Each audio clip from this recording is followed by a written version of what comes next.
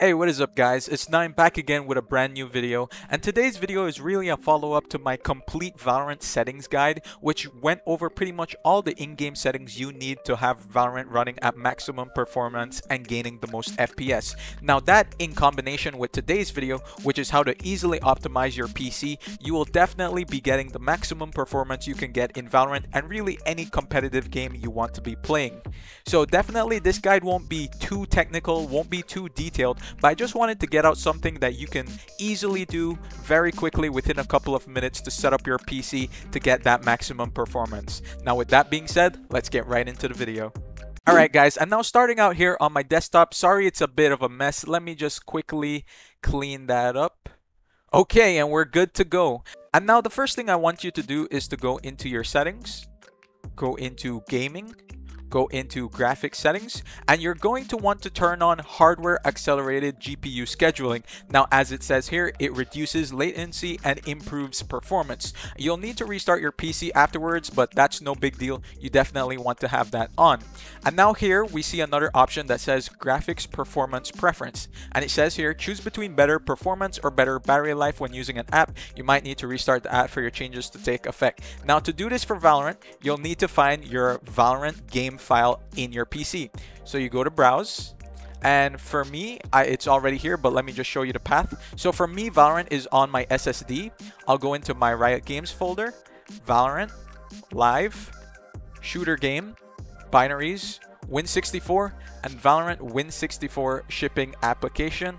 I'm gonna add that, and then I'll click on the options, and I will set this to high performance. For my laptop users, this can make a huge difference, especially if you play on a laptop with integrated graphics and a dedicated graphics card. You might be playing Valorant by accident on the integrated graphics, so you definitely want to be using this setting so that you can use that dedicated GPU and get the highest performance possible. But even for my PC users, this is still definitely something you want to be turning on to high performance, and we're just gonna click save right there.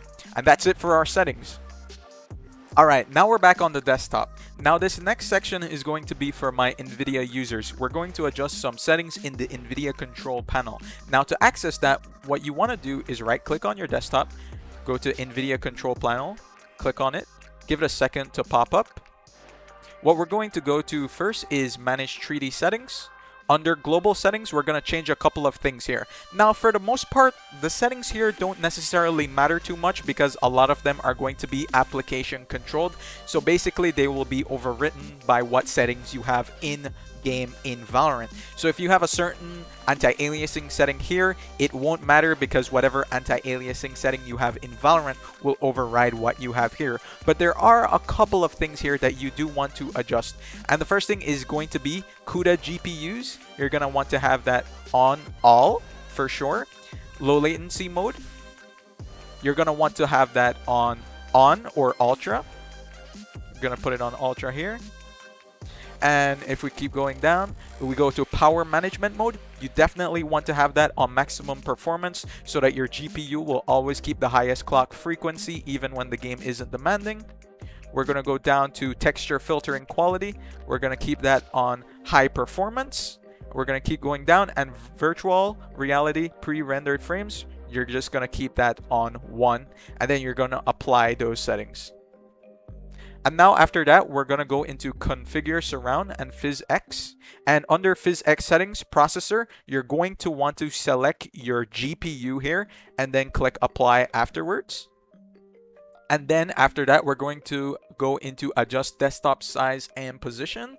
And right here, you're just going to make sure that you have the highest refresh rate possible for you. Now for me, since I use a 144 Hz monitor, I use 144 Hz refresh rate here. If that's 60 for you, keep it at 60. If that's 240 for you, keep that at 240. A lot of people spend a lot of money on these high frame rate monitors, but they don't even realize that they don't have that activated. So this is just a little fail-safe to make sure that you have all of that activated. Alright, now that was for my Nvidia users, but I haven't forgotten about you, my AMD and Radeon users. So for your AMD settings, what you're going to want to do is right click on your desktop and select AMD Radeon Software. In the Radeon Software, click the gear icon in the upper right and select the graphics tab.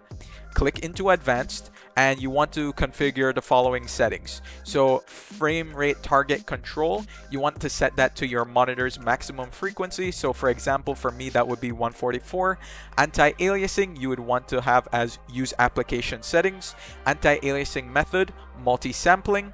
Morphological anti-aliasing, almost messed that one up. You want to have that on disabled. Anisotropic filtering, use application settings. Texture filtering quality, you want to have that on performance. Surface format optimization enabled. Tessellation mode, AMD optimized. Open GPL triple buffering disabled. And that's for my AMD users. Alright, and next we want to check the compatibility settings for Valorant. So right here, you can just right click on your Valorant icon on your desktop, go to properties, go to compatibility, and what you're going to want to do is disable full screen optimizations and run this program as an administrator. You're going to want to hit apply and OK. Okay, and now for the last thing, we definitely want to jump into our PC's control panel. So I already have mine here on the taskbar. I'll click on that. I'll go to hardware and sound. I'll go to power options. Now, to have the best performance possible, you're definitely gonna use whatever is your high performance setting. For me, because I use a Ryzen CPU, it says AMD Ryzen high performance. If you use Intel, it might say Intel high performance or just high performance. So to get your best performance, you definitely want to use the high performance setting. I personally have mine on balanced. I don't find it to be any sort of issue, but if you really need all the frames and all the power you can get, you want to be turning on that high performance. Now be careful, because this will basically have your CPU running at the highest performance possible, which basically means just running at the highest clock speed possible, which will definitely generate a lot more heat than if you keep it unbalanced. So once again, if you're on a laptop, just be a little bit cautious and careful with this. You might start to really feel that heat.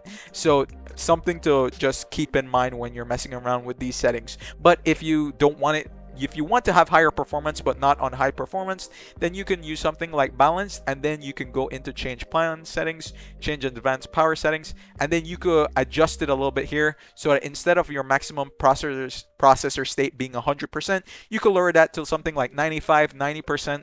That way you're still getting good performance, but it will generate significantly less heat. So definitely something you can also do. Alright guys, and that pretty much wraps up this video, guys. I hope you were able to understand everything and quickly optimize your PC so that you can get the best performance possible in Valorant and really any game you have on your computer. If you like this video, please be sure to give it a thumbs up, and if you haven't already, please be sure to check out my complete Valorant settings video. I'm sure you can find some useful information and you're gonna go like it. It's gonna be on the left hand side of your screen, so please, once again, be sure to go check that out. And that's all for me, guys. I'll see you guys in the next video.